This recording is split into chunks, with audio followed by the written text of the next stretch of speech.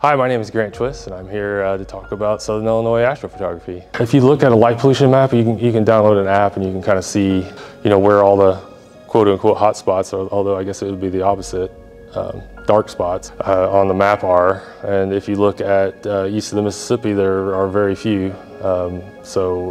Especially if you're in the Midwest or eastern part of the country, you're very limited in where you can go and get really, any sort of like naked eye view of the Milky Way. So when I'm out shooting, I like to, I'll step out and I'll look at the sky and really appreciate the stars and stuff. And it's really nice to actually be able to go out in the country here, in the more rural places, and sometimes even in the towns, and be able to see the Milky Way core. Oh yeah, that's pretty awesome.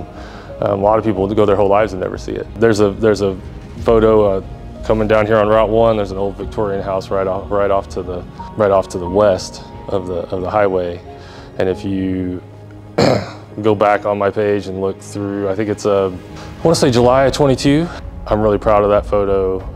It's a photo from the kind of a three-point, if you know what about architecture photography, there's what's called the three-point composition of the house, and it's got the Milky Way just like in a perfect spot going, arching over the house, and I really love that shot.